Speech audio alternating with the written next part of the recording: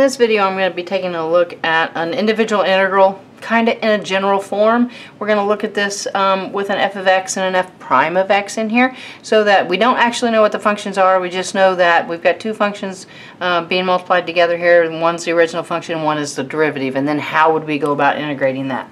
Alright, we're going to take a look at this from a u substitution point of view here. So I'm going to let my u equal the original function f of x.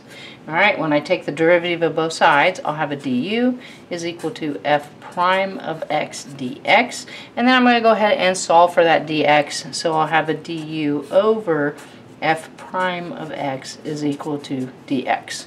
Okay, so lining that out, then I can come up here and I can substitute back in. So I'm going to have the integral. I'm going to make that substitution u for the f of x. So I'll have u times the f prime of x. Substituting for dx, we'll have a du over an f prime of x.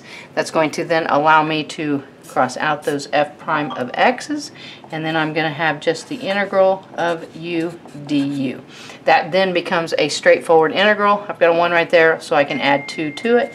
So I'll have a u raised to the second power with the 1/2 out in front, and then a plus c.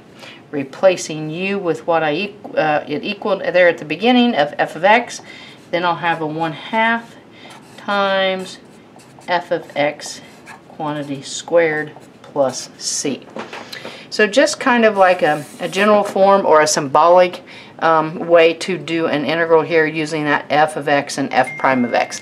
Definitely thanks for watching, and don't forget to subscribe to the channel. Thanks.